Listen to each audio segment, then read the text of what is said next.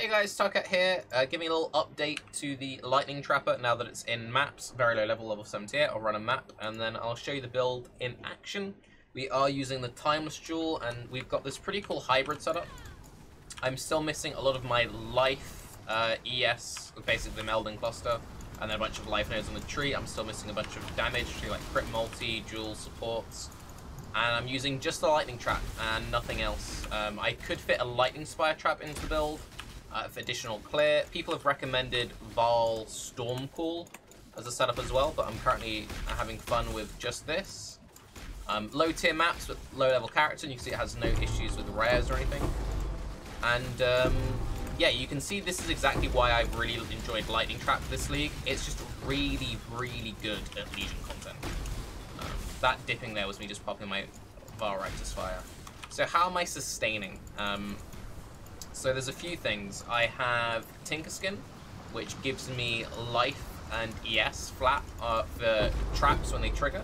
So when I throw a handful of traps, they pop and I get a little boost of life and energy shield back.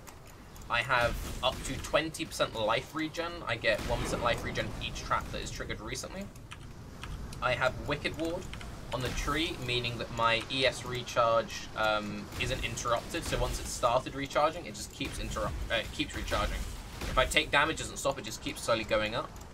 So between that and the Tinkerskin, you'll see that my energy shield regularly is on full or near full, which is really nice.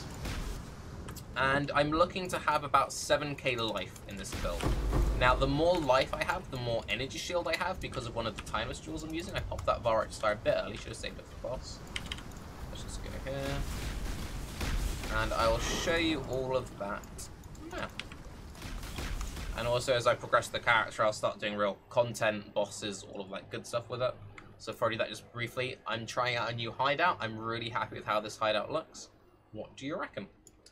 So, let's get into it. So how am I achieving this? So this Timeless Jewel that I spoke about in one of my previous videos, Glorious Vanity, this is of Doriyani. In my first video I talked about putting it here, which was stupid because if I put it here, so as you can see, it corrupts all the nearby nodes. So this node, which used to be 5% life, is now 9% fire damage. This node is now 7% spell damage instead of 10 strength. This node is 1% spell dodge instead of strength. 9 cold res, 3% maximum life. Now originally I planned on putting it here, because I was like, oh, I don't know, I can't see any other keynodes, because I need to hit a keynode to get the corruption for the 50% of non-chaos damage taken bypasses ES, gain 20% of maximum life as extra energy shield. So you can see here, without the jewel, 800, 2.1. The more life scaling I have, the more ES I get. So we're just slowly filling in this cluster here, and the reason why I didn't want to put it here was obviously if I put it here, it would brick this cluster, and it would brick this shadow start, so this is obviously much better. The only other things I really have going on in this character, I have 2 meeks here. The meeks don't give me any damage, they literally just give me life, but also because they give me life, they also give me energy shield. But they're not required or mandatory in any sense. I have a Watcher's Eye, which gives me, no, it doesn't give me Arc Sage. This is Consecrated Ground I create. Cause enemies to take extra damage. Again, it's not needed. You could use any Watcher's Eye. You could go for Wrath instead of Zealotry and use Wrath stuff. I'm just using Zealotry because I have a Zealotry thing here. Here we have a Tempered Flesh. This is giving me 70 crit multi because it's giving me multi for all the unallocated strength nodes, which is really good. And that's it. I'm using a Tinkerskin. I'm going to try and craft a Elder leather belt with increased life recovery to scale up my 20% regen that I get from Saboteur. And for Ascendancies, Saboteur for the penetration, the life regen mostly. Blind on hit is very nice defensive layers. A little bit of AoE is also decent. If I do run a Lightning Spire Trap at endgame, if I feel like I need it, the extra AoE will make the Lightning Spire Trap feel a lot smoother. Pathfinder gives me movement speed, gives me penetration, it gives me flash charge generation. The flash charge generation is really nice while bossing, because as I'm just talking with you and doing whatever, you'll see that my flasks will actually start creeping up. One really cool thing you can do is if you're doing a very serious boss like Uber Elder, you could use something like Overflowing, is it? Where is it? I should have one here. Yeah, here, Overflowing Chalice.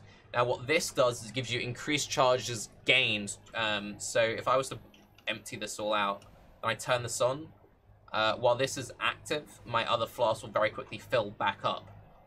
So you can very easily boss and have 100% uptime of your flasks on a Scion.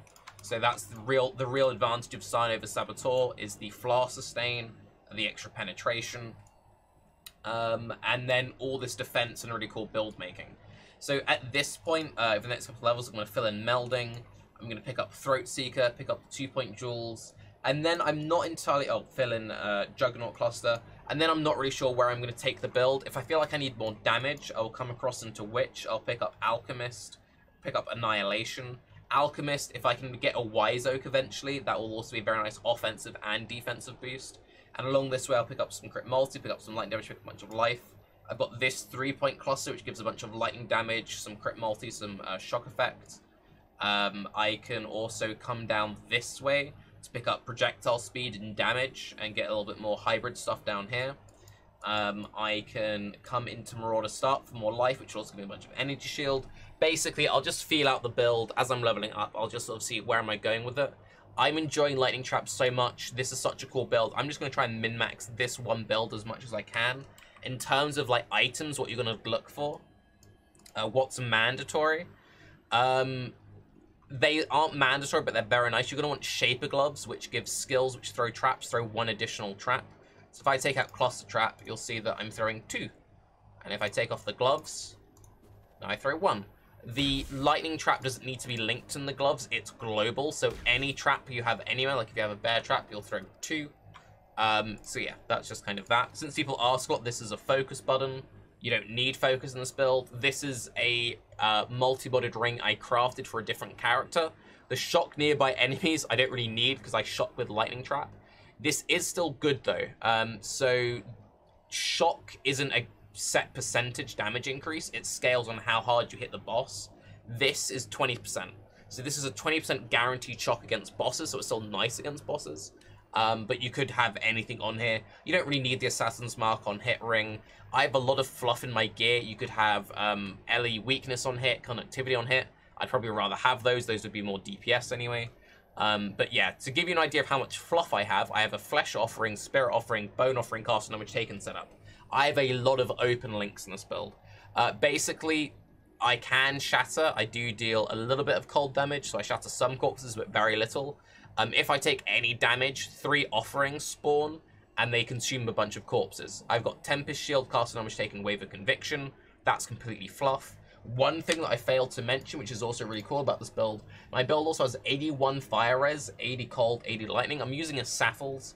I don't know if I'm going to stick to using the Saffles. You could use an Arms, you could use a Crafted Shaper, you could dual-wield weapons.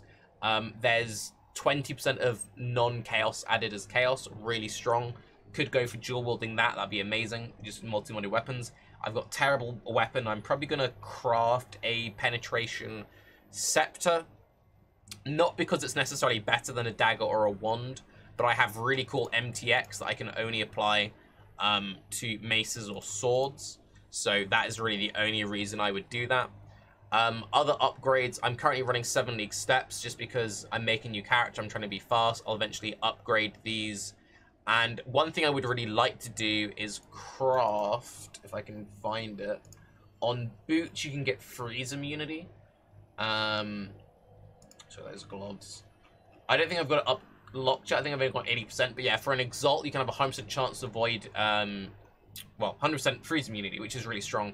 I'm going to try and get my flasks as open as possible so I can run more unique flasks. One thing that you can do if you're an SSF or you just haven't got much currency and you're like, oh, but I don't want to spend an Exalt for freeze immunity. If you're using a shield, you can take these 3 points on the tree. This node gives you 20% chance to avoid ailments while holding a shield. So with these 3 points, you don't need to craft freeze immune. You can just use the 80% craft, which is kind of sneaky. I kind of like it. I might also pick up those 3 points because they're just fairly effective damage nodes. And yeah, that's basically the build. I'm using Flame Dash for mobility. If you like using Shield Charge or Leap Slam and having Fortify, you can do that. Another reason I might go for a mace is I really don't like using Shield Charge, but I don't mind using Vigilant Strike with the Vigil Jewel. So I'll probably set up a Vigilant Strike Ancestral Call setup somewhere just for bosses, so I have Fortify up more regularly. Bear Trap, Steel Skin, Enhance, Increased Duration. Complete personal preference. If you have more armor, run Molten Shell, Vol Molten Shell. I'm using Vol Righteous Fire. I'm not committed to the idea. Because I am a Blood Magic Mortal Conviction build, I can only have one aura, which currently isn't even on Zealotry. But that means you can't use Vol Grace or Vol Haste. If you do that, it turns off your aura, just so you're aware of that. And then I have an Enhanced Flame Dash Faster Casting and a +1 shield. Again, fluff. Enduring Cry, Increased Duration, Righteous Fire, Zealotry. You can work it all out. The most important links are really the Lightning Trap links. You don't want to run Vol Lightning Trap. I mean, you can, but I'd rather just run a normal Lightning Trap. Level 21, Cluster Trap, Pierce. That is your guaranteed 3 link. You want that while leveling. You'd use Multi-Trap instead of Cluster. Trap and Mind Damage, Control Destruction, Lightning Penetration. You can... I've seen some people running both Cluster and Multi-Trap, just for clear. If you're going full Zoom Legion clear, Dying Sun, Cluster Trap, Multi-Trap, you just get a shit ton of projectiles everywhere. I've seen some people doing that for deep delve pushing, and they just like off-screen everything and play super safe. You can't really go wrong as long as you have Pierce somewhere. I'm probably also going to try and craft global +1 Pierce on gloves and helmet. I don't think I'm ever really going to drop the Pierce gem though, just because Legion mobs are so tightly packed you want as much Pierce as possible. I could even take Pierce on the tree, but I'm kind of starved for points because there are so many cool things I can take. I'd rather not spend 4 points for 2 Pierce when I can craft that on Helm and Gloves, and I don't feel like these 2 points are enough. Like, if you only had this, you'd still want to run the gem. Or still have the crafts, if you know what I mean. But anyway, I'm Tarke. I'll keep you guys updated. Scion feels amazing, man. Have a good day. Bye-bye.